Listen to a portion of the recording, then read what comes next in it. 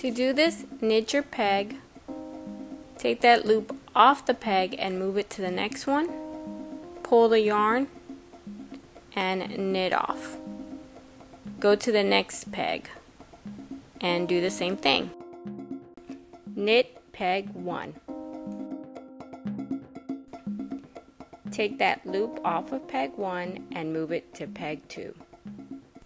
Pull the yarn to tighten, knit off, and leave that loop on peg 2. You're just going to move to the next peg and start all over again.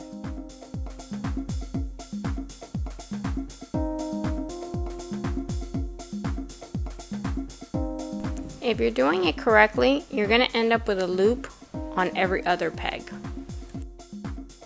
To close the hat, you're going to take your working yarn around the loom until you've gone a little bit over and then cut your yarn.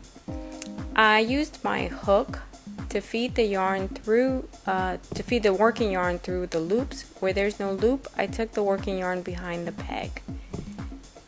You can do this with your hook or with your needle, whatever's easier. Just go around the whole loom.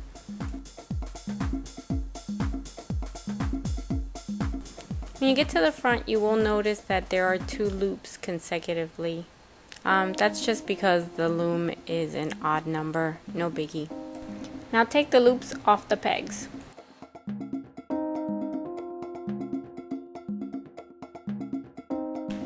Pull on the string just a little bit and then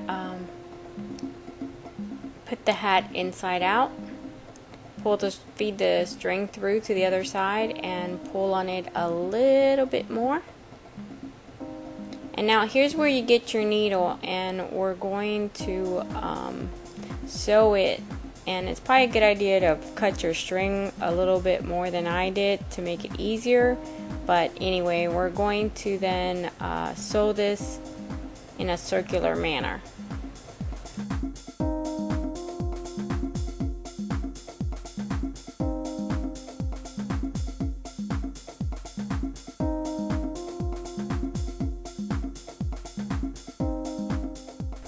Make a knot and cut off the excess yarn. Okay, now all you have to do is turn your hat around. You'll notice that the top looks pretty good. You're all done.